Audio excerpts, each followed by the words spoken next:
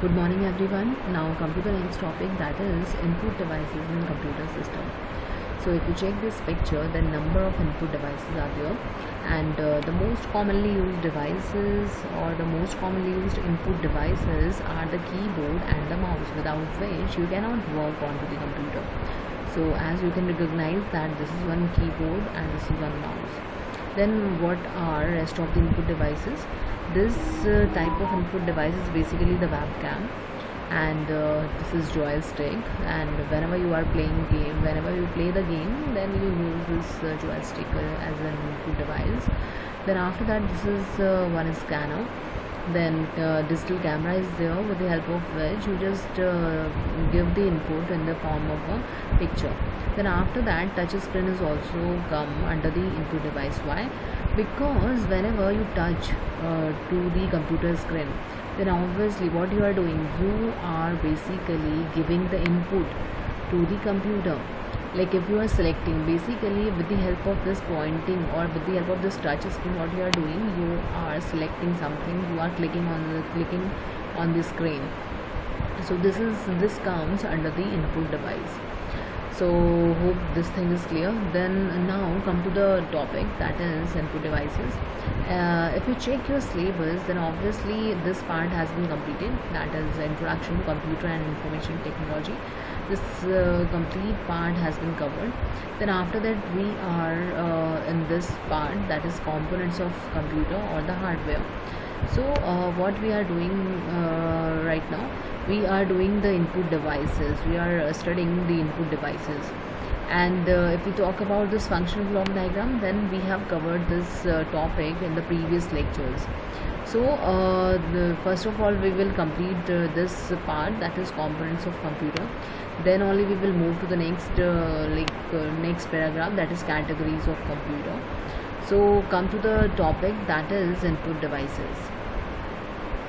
So basically if we talk about like our daily life, then in our daily life we generally use computer system, and if in total if we talk about, then almost 85 to 90% people use computer in our life and in our day-to-day work. So we can say that if you want to use computer system, then obviously you have to give input to the computer, then only you can use it. So what is the role of input devices, or you can say what are basically these input devices? So now come to the answer, that is input devices are some of the electronic devices that are used by the user to input the data into the computer system. This is basically the main role of the input devices within the computer system. So like if we talk about the data which we give with the help of this input device, so what do you mean by the data? I think I have discussed in the previous lecture also, like what do you mean by the data? So the term data means like any kind of number or text or sound or image. So these all comes under the category, that is data. So with the help of input device, what we are doing, we are giving data to the computer system. And if you talk about the most commonly used input devices, then obviously keyboard or mouse is one of the most commonly used input devices, without which we cannot imagine the computer system, we cannot work within the computer system. So these are one of the most commonly used devices, or you can say these are the essential parts of the computer system. Now come to the topic and you can say like come to the point, that is what do you mean by the keyboard?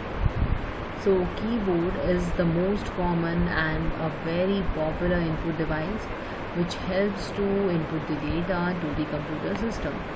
That means if we talk about the layout of the keyboard, then it looks like a traditional typewriter. Like if you have seen the keyboard, then obviously it looks like a traditional typewriter.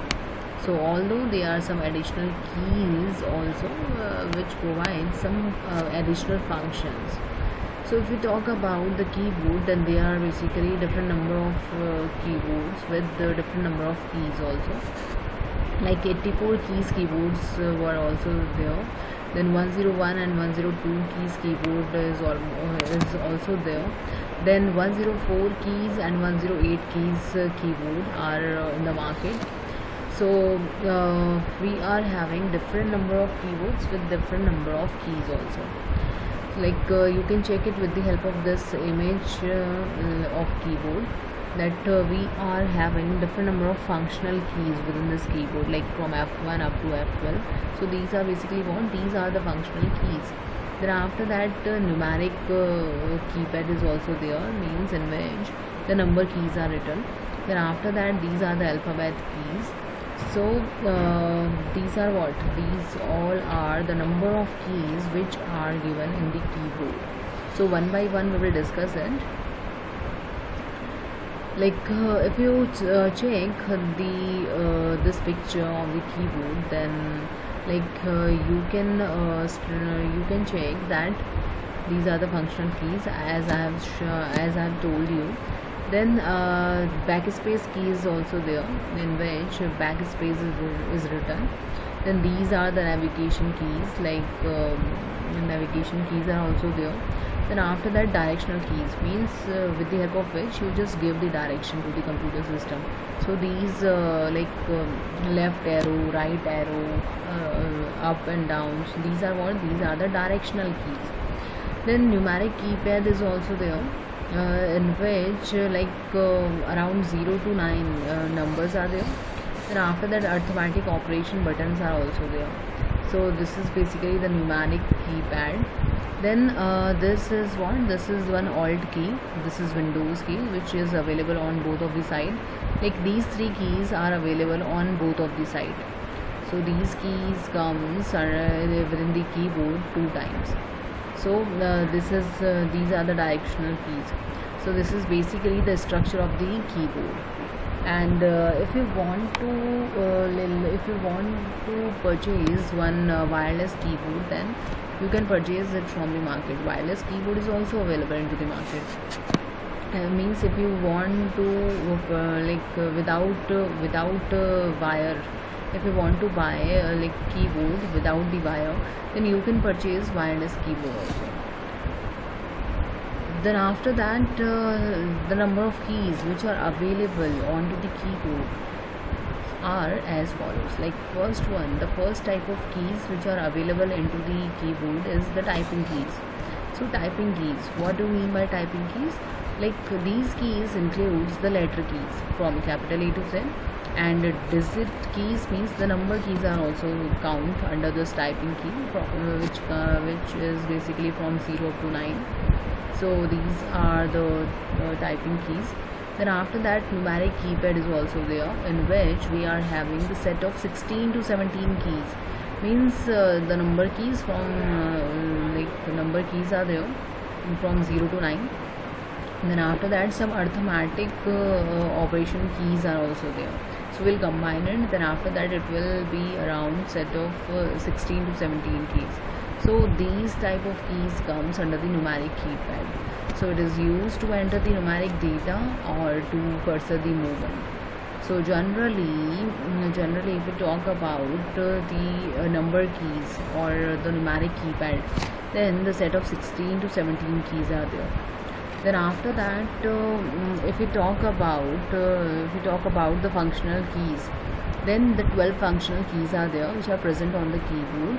And if you check your keyboard, then these functional keys are arranged in a row. Like you just check your keyboard while studying this video lecture also. You just check like number of function keys are arranged in one row from F1 up to F12, and each and every key is having some function which is I think mentioned, which is like shown with the help of graphics also. You just check your keyboard.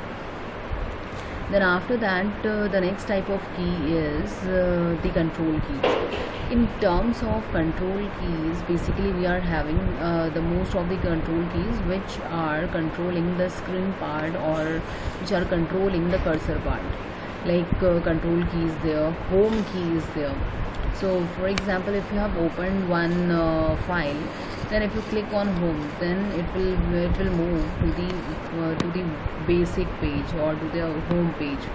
Then after that, and key is there, insert key is there, delete, page up, page down, and control key, alternate key, escape key. So these all are the control keys. Then the next type of keys which are available onto the keyboard, so these are special purpose keys. And these special purpose keys, we are having some keys like number lock is there, caps lock is there, enter, shift, space bar, tab, and print screen. So these all are the special purpose keys. Hope you have understood that how many types of keys are there in a keyboard. Then after that, the next input device, that is mouse. So mouse is what? Mouse is also one kind of most important input device, with the help of which you cannot work within the computer system, because with the help of mouse, basically you are pointing, or basically you are controlling the computer. So therefore it is also called a pointing device. And the mouse is used to open or close and even drag and drop files, icons, software, etc. So the use of mouse has increased a lot with the introduction of graphical user interface. If you check the images of mouse, then this is one optical mouse. Then after that, this is one wireless mouse. So we are having both of the mouse in today's market. So hope you have understood these two types of input devices, that is keyboard and mouse. Then in the next lecture we will discuss some more input devices. So till then, you just note down these input devices within your notebook, and if there is any problem, then we will discuss it in the interactive session. So till then, thank you everyone, thank you so much.